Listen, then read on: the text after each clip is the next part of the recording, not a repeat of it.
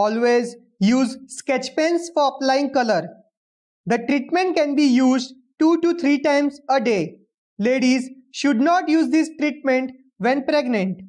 Patient should not stop their current medication suddenly.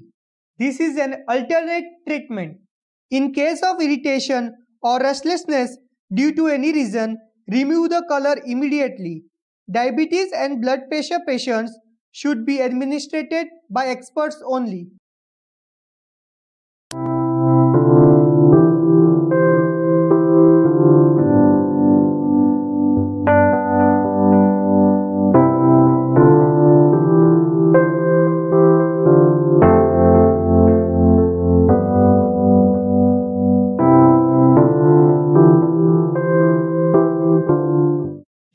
नमस्कार दर्शकों, मैं हूं केतन चावड़ा।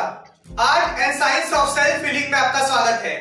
आज हम बात करेंगे कलर थेरेपी के बारे में।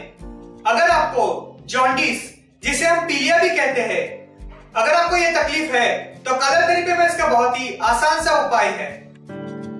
कलर थेरेपी में जॉन्डिस के ट्रीटमेंट के लिए आपको आपके लेफ्ट हैंड साइड के फ्रंट साइड पे इस जगह पे ब्लैक कलर का डॉट करना है और इस जगह पे ब्लू कलर का डॉट करना है और ग्रीन कलर से ब्लू डॉट के आउटर साइड पे इस तरह करना है और आपके लेफ्ट हैंड साइड के बैक साइड पे इन तीनों जगह पे ब्लैक कलर का डॉट करना है। हमारे और भी वीडियोस देखने के लिए हमारी YouTube चैनल सब्सक्राइब कीजिए। आप हमारी वेबसाइट पे भी लॉगिन कर सकते हैं www.lionsactiontv.com।